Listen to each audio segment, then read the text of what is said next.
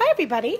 Today we're going to be making some pork chops, some fried pork chops. So basically we're going to start with our pork chops.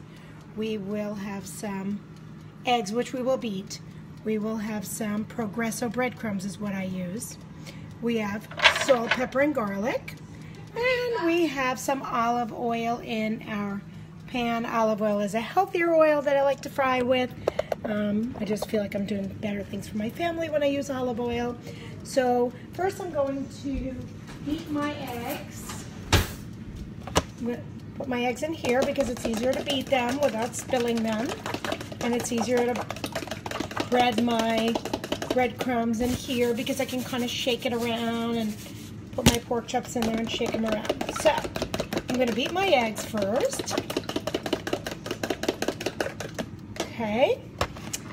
I'm going to come over here and I'm going to put on the chops some salt,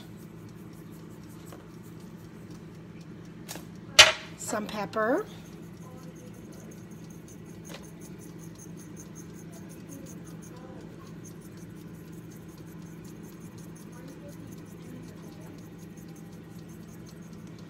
and some garlic powder. I use lots of garlic powder. It really gives them a wonderful flavor.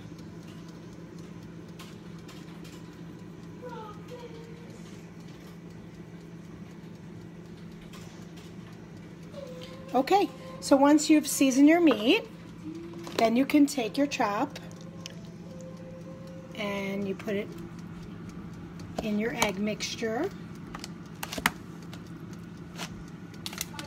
And then I put it, let it drip a little bit, and then you put it in your breadcrumbs. Now when I put in my breadcrumbs, this is why I like to keep it in this type of Tupperware, because I can kind of shake it up. It gets all on the sides.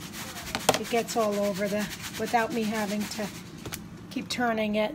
And then I do need to bring an extra pan out, an extra dish to put them in.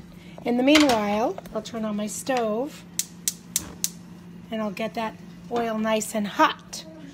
Okay, and the first one is ready to go in, so we'll just put it over here until the oil gets nice and hot. And we'll go to the next one. Here we go. Again, we'll dip it in the egg. And then into our breadcrumb mixture.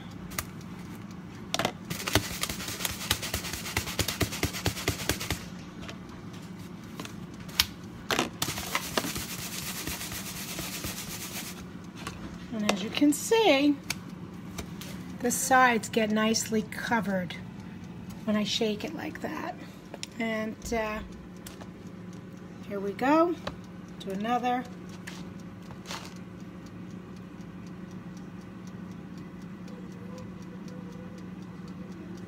And we'll put it in.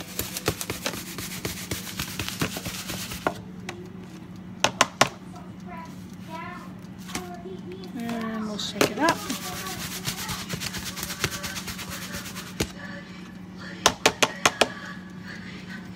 And here we go.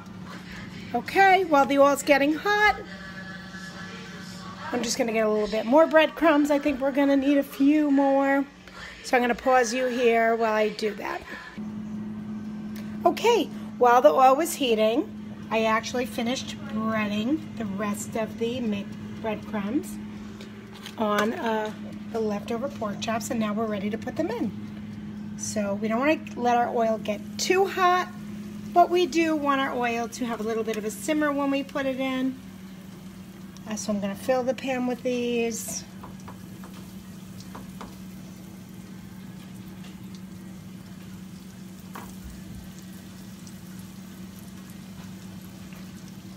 Probably fit about 5 of them in here. Might have to do a second batch for that last 6th one. And we'll put them in there. And I'm going to start timing about how long it's going to take. I say about maybe 10 minutes to brown each side.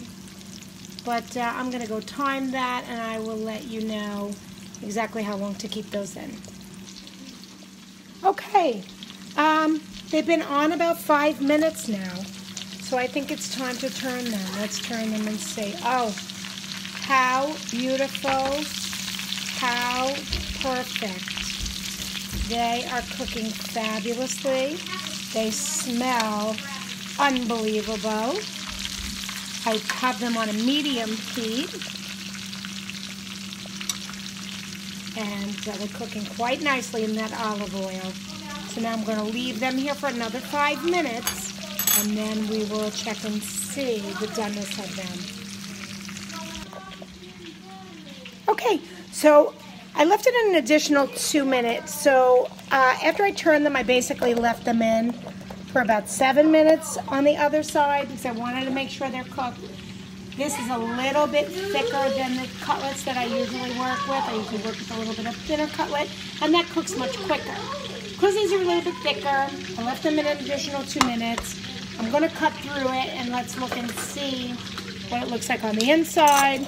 Make sure that it's cooked, because we certainly don't want to take it out too soon. Let me cut into it. It does look delicious. It is completely cooked through. It is juicy and beautiful. So I can take out the rest of my cutlets because they would all be cooked. Take them out one by one.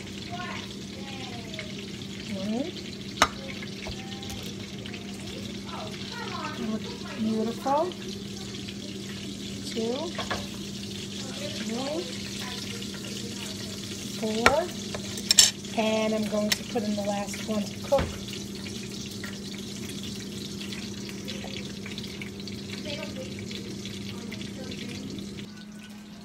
And that looks beautiful over a little bit of lettuce, as you can see. And that's it. That's the finished product.